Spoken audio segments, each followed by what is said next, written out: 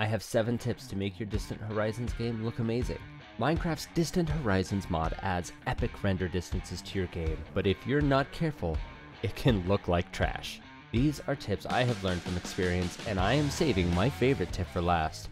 Now you might be thinking, is my computer fast enough to run Distant Horizons? Well, that takes us to tip 1. Distant Horizons does not degrade your performance. Well, by much. Make sure to lower your vanilla render distance to about 8 to 12 chunks. Distant Horizons will render whatever is above your vanilla render distance. If this is too high, you could see chunk rendering gaps. Tip number 2, bump up your memory for your Minecraft by 1 to 2 gigabytes. Now that you know you can run it, how do you get those massive render distances?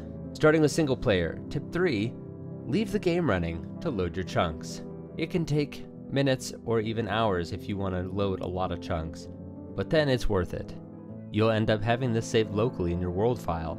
That's great, but can you use Distant Horizons with multiplayer? Tip 4. Yes, of course you can. What you want to do is install the mod or the plugin Distant Horizons for your server. Once you do that, the chunks will be available to be sent to you from the server, and you won't have to load them yourself. Well, if you don't have the mod installed on the server because you don't have access or you just don't want to, all you need to do is fly around and load it. What I suggest, get yourself a Riptide Trident and wait till it rains. How do you really get the best look from Distant Horizons? The first and obvious one to most people is shaders. Recent versions of Distant Horizons support shaders, and man, do they look good. What I recommend are Complementary Unbound, Photon, Iteration, and Bliss. These are my favorite shaders with Distant Horizons. Alright, you've waited till the very end. The last tip, the one that I love, is adjust your fog settings.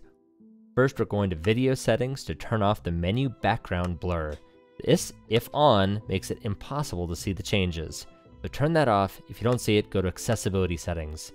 Then go to Distant Horizons, advanced options, and then graphics and fog.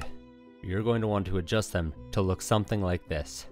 You can play with these values a little bit, and what you'll end up getting is this amazing look where there are silhouettes of things in the far distance, so you don't actually have to look at the ugly levels of detail in the far distance, but you do get a sense that there is something there, and it feels almost like pure vanilla because you get such great fog.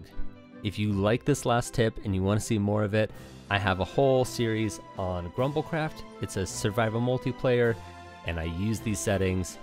So if you're looking for something to watch next, check out my Grumblecraft Season 2 playlist right here.